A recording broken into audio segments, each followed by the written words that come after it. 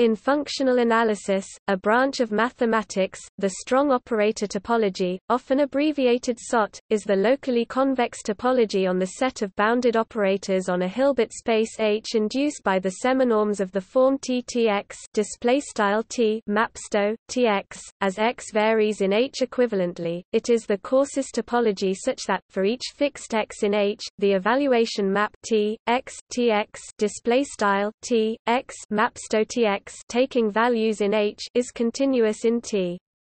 The equivalence of these two definitions can be seen by observing that a subbase for both topologies is given by the sets U T0 X E equals T Tx minus T0 X E display style U T underscore 0 X epsilon equals T Tx T underscore 0 X, where T0 is any bounded operator on H, X is any vector, and epsilon is any positive real number. In concrete terms, this means that TIT display style T underscore I to T in the strong operator topology IFFTI X minus T X 0 display style T underscore I X T X to 0 for each X in H. The SOT is stronger than the weak operator topology and weaker than the norm topology. The SOT lacks some of the nicer properties that the weak operator topology has, but being stronger, things are sometimes easier to prove in this topology.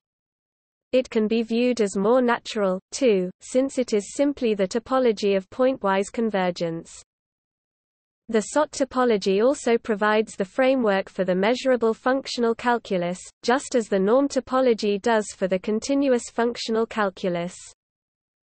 The linear functionals on the set of bounded operators on a Hilbert space that are continuous in the SOT are precisely those continuous in the WOT.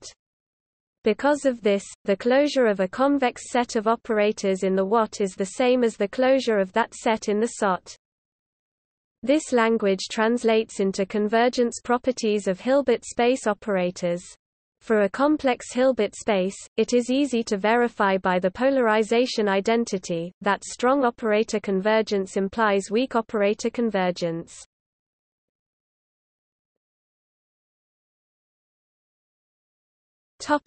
See also: strongly continuous semigroup, topologies on the set of operators on a Hilbert space.